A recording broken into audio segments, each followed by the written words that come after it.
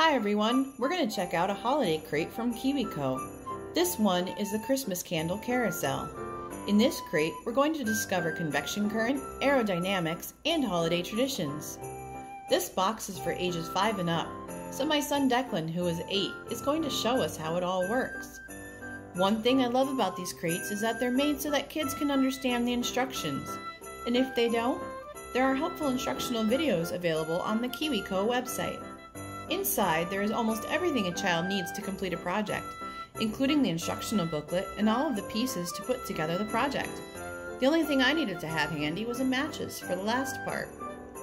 Before we begin, we take a look at the instructions and then get all of the pieces ready to go.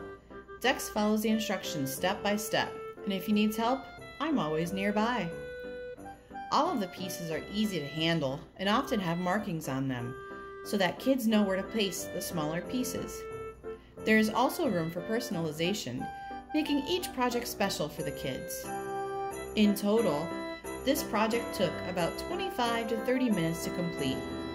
Many of the STEAM projects in KiwiCo Crates take about this long, but of course, some can take shorter and some can take longer. Some crates even come with enough materials to make multiple projects.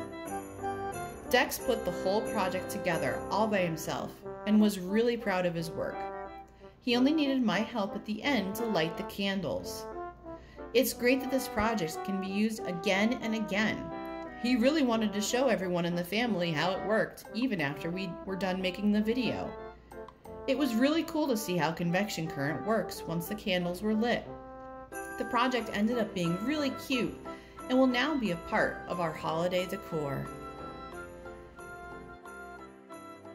This crate is available at KiwiCo.com, along with a lot of other fun crates for kids of all ages. Check out the description below for the link and a promo code. Thank you, KiwiCo, for sending us this crate.